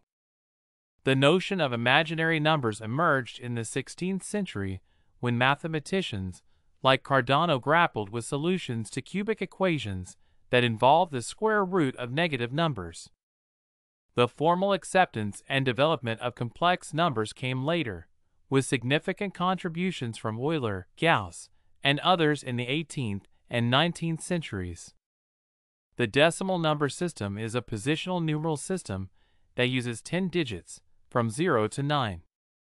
Each digit's position represents a power of 10, allowing for the representation of both whole numbers and fractional numbers. Complex numbers, on the other hand, consist of a real part and an imaginary part. This extension of the real numbers allows for the solution of equations that have no real solutions. This concept might seem abstract, but it has practical applications in fields like engineering, physics, and computer science. Historically, the integration of complex numbers into the decimal system hasn't been a mainstream focus. However, there have been efforts to unify different complex number systems under broader mathematical frameworks. For example, hypercomplex numbers, including quaternions and octonions, extend complex numbers to higher dimensions. These efforts demonstrate the potential for a unified numerical system. I don't know why complex numbers and the decimal system have remained separate entities. Being an Indian guy from the East where decimal system took birth, I propose a possible integration thereof with the complex numbers from the West. The challenge is to find a way to integrate these systems seamlessly. Imagine if we could extend the familiar and intuitive decimal system to include complex numbers, providing a unified framework that simplifies calculations and broadens our mathematical toolkit. Allow me to present my approach towards integrating complex numbers with the decimal number system. This vision involves a modified place value system and novel rules for decimal operations to seamlessly incorporate complex numbers. In this framework, the first imaginary part has a place value of 100, and every subsequent imaginary part increases by 10 times its predecessor. Thus, the place values for the imaginary parts are 100, 1,000, 10,000, and so on. This system preserves the hierarchical structure of the decimal system while extending it to accommodate complex numbers. We introduce a unique rule for operations involving the signs of imaginary parts. If the imaginary part has a positive sign, it multiplies the real part. Conversely, if the imaginary part has a negative sign, it divides the real part. This rule integrates the effects of the imaginary components into the real number operations in a consistent and logical manner. In this system, imaginary numbers are replaced by starting with the natural logarithm of 2 and its successive logarithms. This substitution grounds the imaginary parts in well-known mathematical constants, providing a bridge between real and complex numbers. The problematic point will be negative logarithm of -1, which also can be fixed or replaced by double of the natural logarithm of 2 following the definition of imaginary number iota. This approach is consistent with the principles of the decimal system and the properties of complex numbers. By integrating complex numbers in this way, we create a seamless transition from real to complex numbers. Furthermore, this framework can unify hypercomplex numbers, such as quaternions and octonions, by extending the positional system into higher dimensions. Each dimension could represent a different component of these hypercomplex numbers, preserving the structural integrity of the decimal system while accommodating greater complexity. Integrating complex numbers with the decimal number system through a modified place value system and my novel rules for decimal operations is a practical and innovative step towards unifying various numerical systems. By viewing complex numbers as an extended decimal system with unique place values and operational rules, we preserve consistency and open the door to unifying more complex number systems. This vision holds the promise of a more cohesive and comprehensive mathematical framework, enhancing our understanding and application of numbers in diverse fields. Thank you for your attention, and I hope this exploration has sparked your curiosity and appreciation for the innovative possibilities in the world of mathematics. As with any groundbreaking idea, the integration of complex numbers with the decimal number system is bound to face scrutiny and criticism. This is a natural part of the process of advancing knowledge and pushing the boundaries of what we understand. Let me address some of the probable criticisms and defend my propositions with clarity and conviction. One of the primary criticisms may be that this new system is too complex and impractical for everyday use. Critics might argue that the modified place value system and new rules for operations add unnecessary layers of complication. While the proposed system introduces new concepts, it builds on the familiar structure of the decimal system. The place value modification and the rule of signs are designed to maintain consistency and logic within the system. The use of natural logarithms provides a mathematically rigorous foundation that can unify real and complex numbers. In practical terms, the adoption of this system can be incremental, starting in advanced fields like theoretical mathematics, physics, and engineering, where the benefits of a unified numerical framework are most pronounced. Another criticism might come from a purist mathematical perspective, arguing that such a system disrupts the elegance and simplicity of existing mathematical structures. Mathematics has a history of evolving to incorporate new ideas that initially seemed counterintuitive or complex. The acceptance of zero, negative numbers, and even complex numbers themselves were met with resistance. Yet, these concepts have become fundamental to modern mathematics.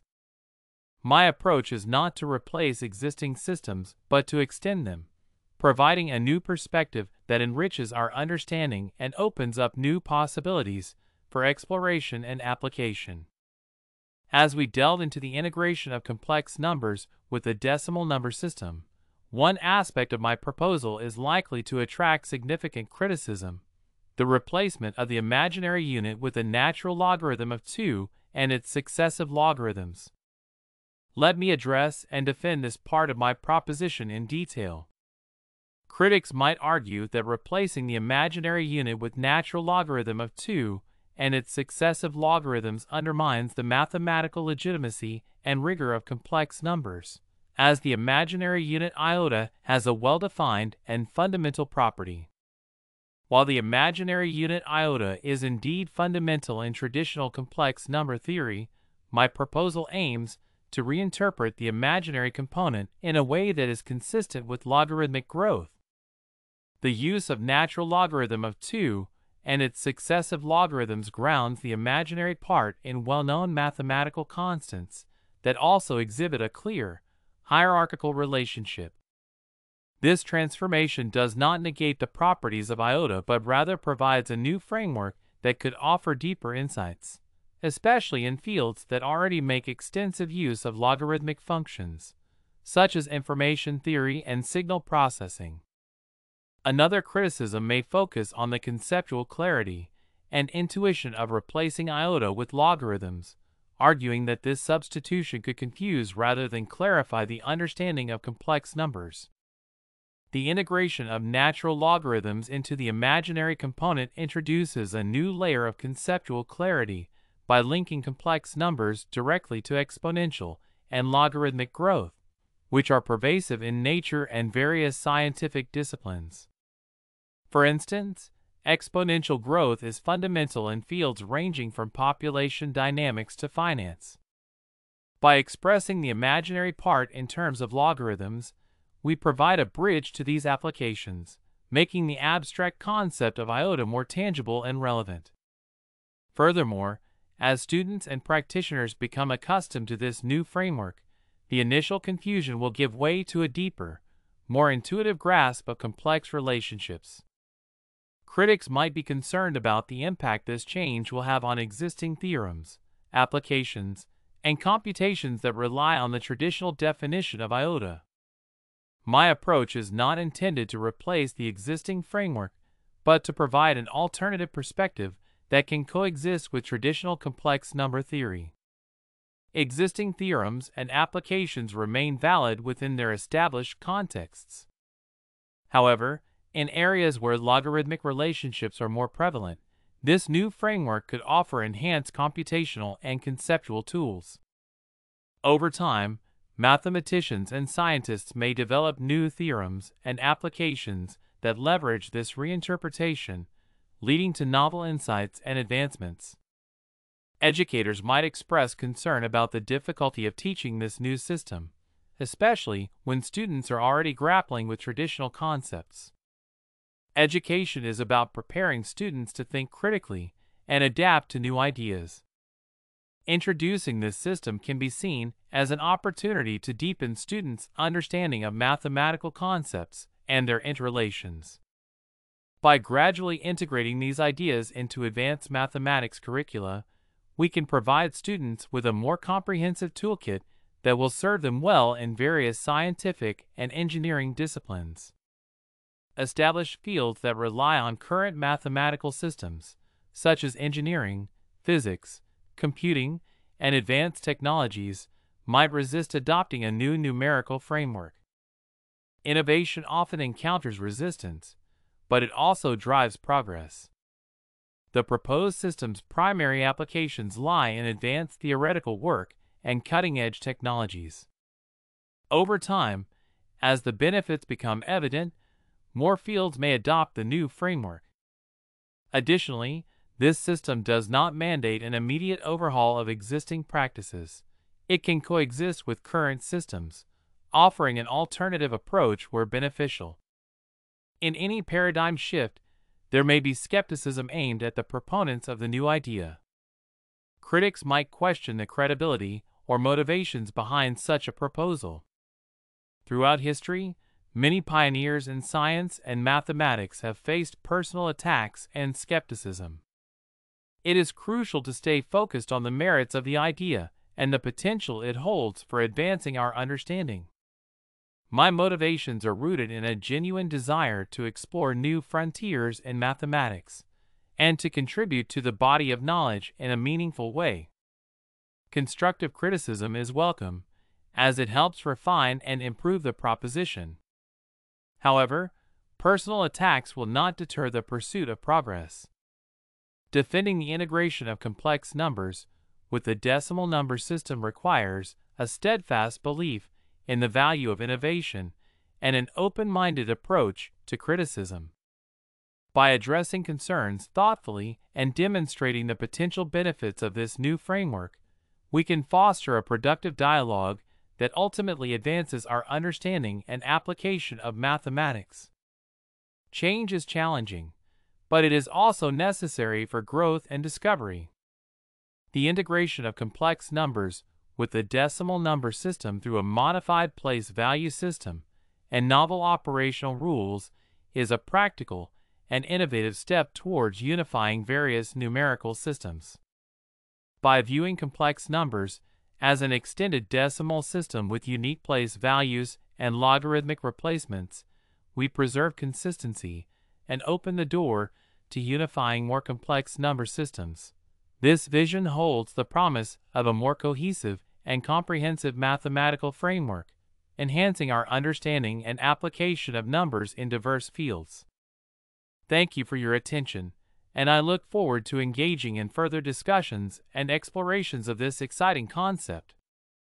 As we stand on the brink of unprecedented technological advancements, the integration of complex numbers with the decimal number system opens up a myriad of possibilities. This novel concept can significantly impact two of the most transformative fields of our time: quantum computing and artificial intelligence (AI). By merging these mathematical frameworks, we can push the boundaries of what is possible, enhancing computational efficiency, accuracy, and capabilities. Quantum computing operates on the principles of quantum mechanics, harnessing the unique properties of quantum bits, qubits, that can exist in multiple states simultaneously. This characteristic, known as superposition, along with entanglement, allows quantum computers to perform complex calculations at speeds unattainable by classical computers. Traditionally, quantum states are represented using complex numbers. By integrating these complex numbers into the decimal system, we can develop a more unified and intuitive framework for representing quantum states. This could simplify the mathematical models used in quantum algorithms, making them more accessible and easier to understand. Quantum error correction is a critical challenge in the development of reliable quantum computers. The novel system of representing complex numbers with a modified place value system and natural logarithms could lead to more robust error-correcting codes. These codes would leverage the hierarchical and logarithmic structure to detect and correct errors more efficiently, enhancing the stability and reliability of quantum computations.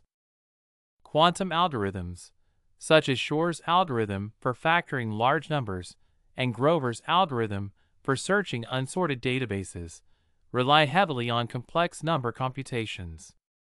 By integrating complex numbers with the decimal system, we can streamline these algorithms, potentially leading to faster and more efficient computations. This integration could also facilitate the development of new quantum algorithms that leverage the unique properties of the simplex number system. Artificial intelligence, particularly in areas like machine learning and neural networks, relies on complex mathematical operations to process and analyze vast amounts of data. The integration of complex numbers with the decimal system can enhance these operations in several ways. Neural networks often use complex numbers to model certain types of data and relationships. By adopting the integrated complex decimal system, we can develop more advanced neural network architectures that are capable of handling complex data more efficiently. This could lead to improvements in tasks such as image recognition, natural language processing, and predictive analytics. The hierarchical and logarithmic structure of the integrated system allows for a more nuanced representation of data. This can improve the way AI models interpret and process information, leading to more accurate predictions and insights. For instance, in the realm of deep learning, this system could enhance the way features are extracted and weighted, resulting in more robust models. Machine learning algorithms, such as gradient descent, rely on complex number calculations to optimize model parameters. The new framework can simplify these calculations, making the optimization process more efficient. This could lead to faster training times and more accurate models, accelerating the development and deployment of AI technologies. One of the most exciting possibilities is the creation of a unified mathematical framework that seamlessly integrates AI and quantum computing. By leveraging the integrated complex decimal system, we can develop hybrid quantum classical algorithms that combine the strengths of both paradigms. This could lead to breakthroughs in fields like quantum machine learning, where quantum computers enhance the capabilities of classical AI models. The integration of complex numbers with the decimal number system represents a bold and innovative step towards advancing quantum computing and artificial intelligence. By providing a more intuitive, robust, and efficient mathematical framework, this novel concept has the potential to unlock new possibilities and drive transformative advancements in these fields. As we continue to explore and refine this integration, we can look forward to a future where the boundaries of computation and intelligence are continually expanded, leading to a deeper understanding of the universe and more powerful technological tools. Thank you for your attention, and I look forward to engaging in further discussions on the exciting potential of this groundbreaking idea. The integration of complex numbers with the decimal number system offers a revolutionary framework that can transform various fields, including human disease drug development, genetic modification, and cancer treatment. By merging these mathematical systems, we can enhance computational models, improve data analysis, and develop innovative approaches to tackle some of the most challenging problems in medicine and biotechnology. The process of drug development is intricate and time-consuming, requiring precise modeling and analysis of biological systems and molecular interactions. The integrated complex decimal system can significantly impact this field in several ways. Computational models used in pharmacology often rely on complex numbers to simulate the behavior of drugs within the human body. By integrating complex numbers with the decimal system, we can develop more accurate and efficient models.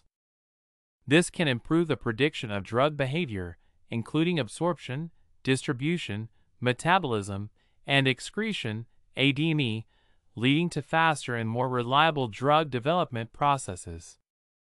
Molecular dynamics simulations are essential for understanding the interactions between drugs and their target proteins. The novel framework can simplify these simulations by providing a more intuitive representation of molecular interactions. This can enhance our ability to identify potential drug candidates and optimize their efficacy and safety. The hierarchical and logarithmic structure of the integrated system allows for more efficient data analysis and pattern recognition. This can expedite the identification of promising drug compounds from large datasets, reducing the time and cost associated with drug discovery. Genetic modification involves altering the genetic material of organisms to achieve desired traits. The integration of complex numbers with the decimal system can advance this field by improving the precision and efficiency of genetic engineering techniques. Gene editing technologies, such as CRISPR-Cas9, rely on precise targeting and modification of specific DNA sequences. The new mathematical framework can enhance the algorithms used to design and optimize guide RNAs, increasing the accuracy and efficiency of gene editing. Genetic modification requires the analysis of vast amounts of genomic data. The integrated system can streamline this analysis, allowing researchers to identify genetic variations and their functional impacts more efficiently. This can accelerate the development of genetically modified organisms with desired traits, such as disease resistance or improved nutritional content. Synthetic biology involves designing and constructing new biological parts and systems. The complex decimal integration can provide a more robust foundation for modeling and simulating synthetic biological systems, leading to more reliable and scalable synthetic biology applications. Cancer treatment is a multifaceted challenge that requires precise targeting of cancer cells while minimizing damage to healthy tissues. The novel mathematical framework can significantly contribute to the development of more effective and personalized cancer therapies. The integration of complex numbers with the decimal number system holds the potential to revolutionize human disease drug development, genetic modification, and cancer treatment. By providing a more intuitive, robust, and efficient mathematical framework, this novel concept can enhance computational models, improve data analysis, and lead to innovative approaches in medicine and biotechnology. As we continue to explore and refine this integration, we can look forward to groundbreaking advancements that improve human health and well-being. Thank you for your attention, and I am excited to engage in further discussions on the transformative potential of this groundbreaking idea. The integration of complex numbers with the decimal number system, hereby termed the simplex number system, represents a revolutionary framework that can significantly advance various fields. In information technology and telecommunication, this novel system can enhance computational efficiency, data representation, signal processing, and encryption, among other areas. Let's explore the potential applications of the simplex number system in these fields. Data storage and compression are critical for managing the vast amounts of information generated daily. The simplex number system can provide a more efficient representation of complex data, reducing storage requirements and improving compression algorithms. By leveraging the hierarchical structure and logarithmic relationships, we can develop more advanced data compression techniques that preserve data integrity while minimizing storage space. Many algorithms in computer science, such as those used in graphics processing, machine learning, and numerical analysis, involve complex number calculations. The simplex number system can streamline these computations, leading to faster and more efficient algorithms. This improvement can enhance the performance of various applications, from rendering high-quality graphics to training deep learning models. Cryptographic algorithms rely on complex mathematical operations to secure data. The simplex number system can introduce new methods for encryption and decryption, leveraging the unique properties of the integrated complex decimal framework. This can enhance the security of digital communications and transactions, making it more difficult for malicious actors to breach cryptographic defenses. Error detection and correction are essential for maintaining data integrity in digital systems.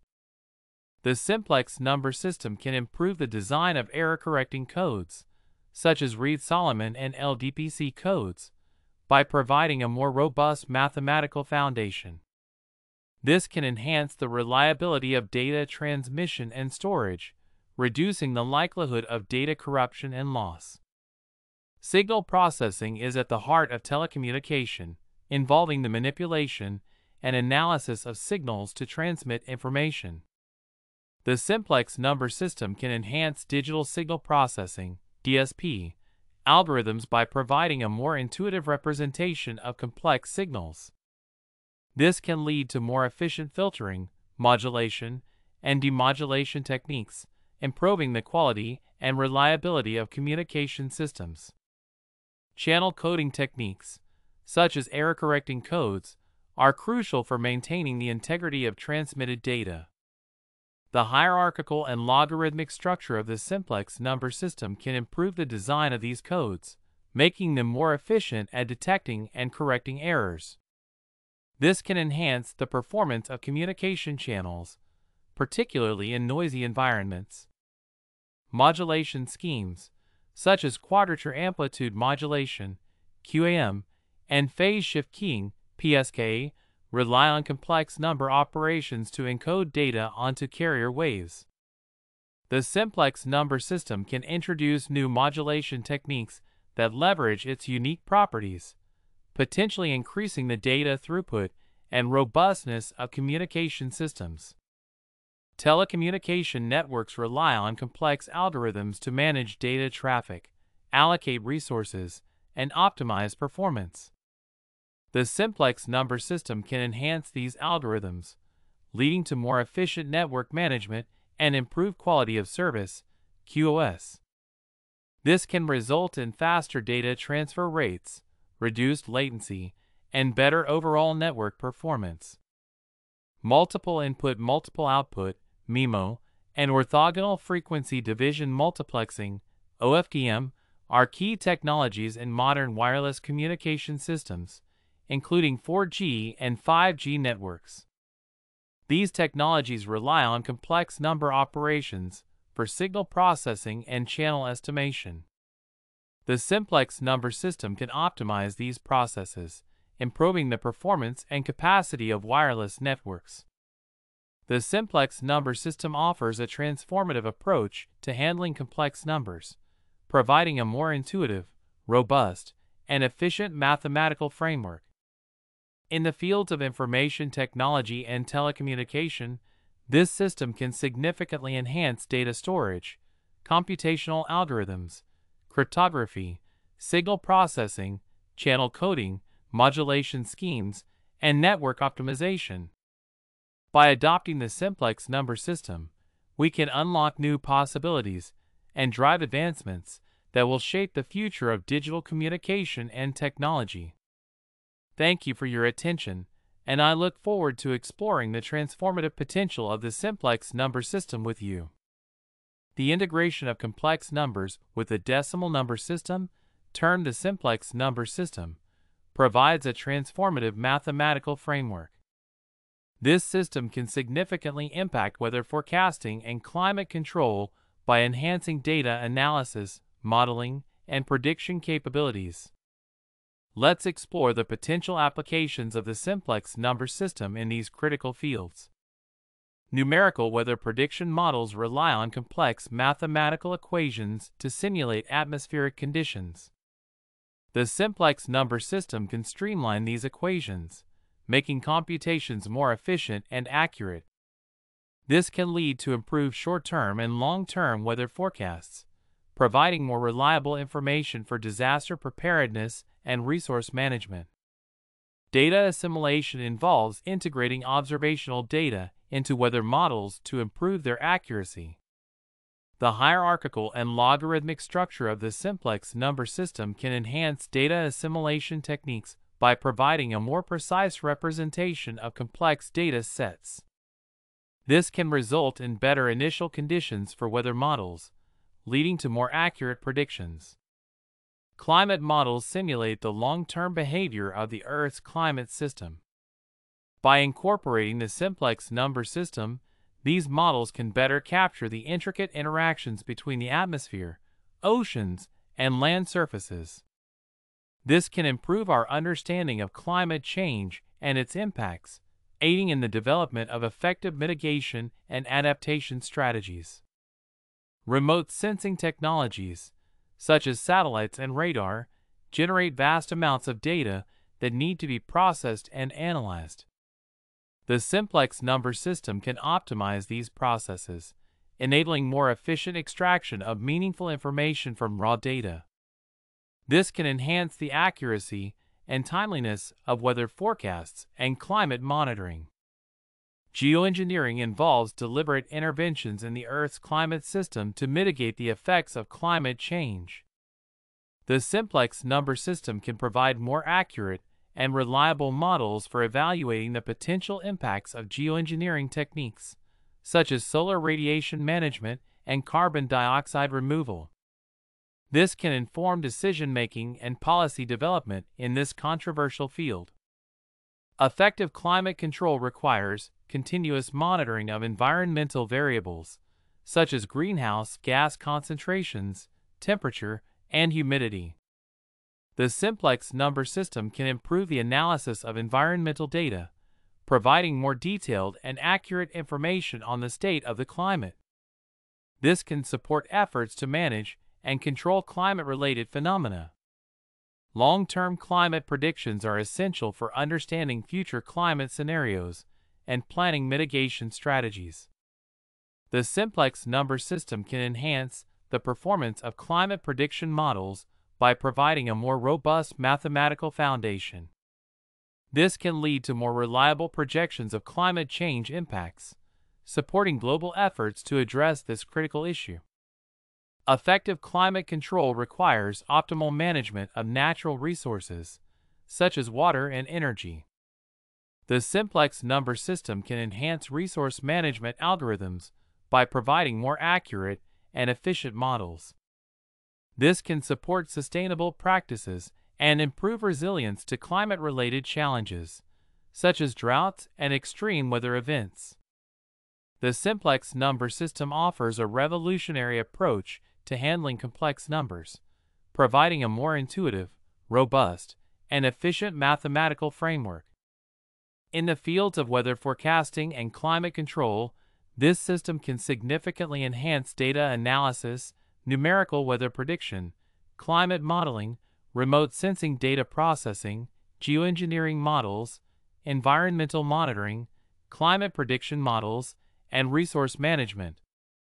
By adopting the simplex number system, we can unlock new possibilities and drive advancements that will improve our ability to predict, monitor, and manage the impacts of weather and climate. Thank you for your attention, and I look forward to exploring the transformative potential of the simplex number system with you. A Type 2 civilization, according to the Kardashev scale, is a society that has harnessed the full energy potential of its star. Achieving this level of advancement requires groundbreaking technological innovations, efficient energy management, and robust infrastructure. The integration of complex numbers with the decimal system, termed the simplex number system, can play a pivotal role in this journey. Here, we explore how the simplex number system can contribute to humanity's progression towards becoming a Type 2 civilization. The construction of a Dyson sphere, a hypothetical megastructure that encompasses a star to capture its energy, requires advanced engineering and precise calculations. The simplex number system can streamline the complex computations involved in designing and constructing such structures. By enhancing the accuracy and efficiency of these models, we can optimize the materials and techniques used, making the concept of harvesting stellar energy more feasible. Storing the immense energy harvested from a star demands advanced energy storage solutions. The simplex number system can improve the design and efficiency of these storage systems by providing more accurate models for energy conversion and storage dynamics. This can lead to the development of high-capacity, durable energy storage technologies that can sustain a Type 2 civilization's energy needs. Accurate navigation through space is crucial for interstellar travel and colonization. The simplex number system can enhance astrodynamics models, making it easier to calculate trajectories, optimize fuel usage, and predict gravitational influences. This can improve the safety and efficiency of long-duration space missions, facilitating the exploration and colonization of other star systems. Terraforming, the process of modifying a planet's environment to make it habitable, requires precise control over various environmental factors. The simplex number system can enhance the models used for simulating atmospheric, geological, and hydrological processes. This can lead to more effective strategies for transforming hostile planetary environments into habitable ones, paving the way for human colonies beyond Earth. Quantum computing is essential for processing the vast amounts of data and solving the complex problems associated with a Type 2 civilization. The simplex number system can optimize quantum algorithms and error correction techniques, enhancing the performance and reliability of quantum computers. This can accelerate technological advancements and enable new breakthroughs in various scientific fields.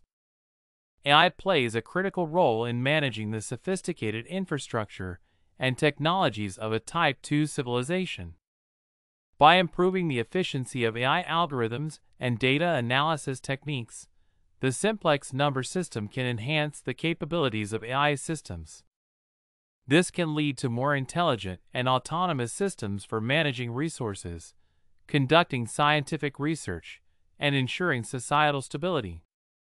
Effective communication across vast interstellar distances requires advanced signal processing and data transmission techniques. The simplex number system can optimize these processes, making it possible to maintain high bandwidth, low latency communication networks between distant star systems. This can ensure seamless information exchange and coordination among different parts of a Type 2 civilization. Managing the massive amounts of data generated by a Type 2 civilization necessitates efficient data processing and analysis.